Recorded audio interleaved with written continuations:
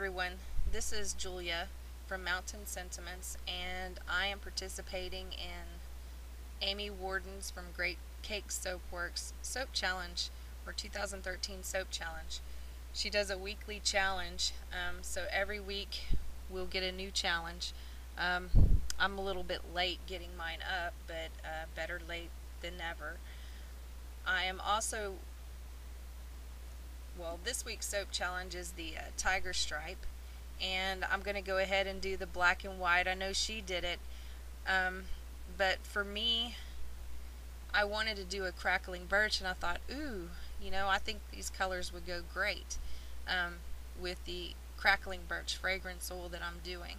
I don't believe the white's really going to be white. I think it's going to be more of a cream color because that fragrance oil tends to sometimes discolor just slightly.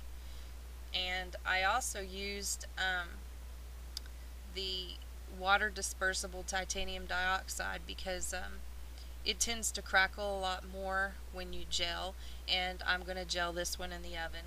So I thought that would give it a nice kind of woody effect. And at the end of this video, instead of doing another one for cutting because I was kind of short on time thanks to my new little goat babies, I went ahead and cut it, and then just took pictures of the soap and attached it to the end. So I hope you enjoy this video, and hopefully I'll get a little bit more time to get better.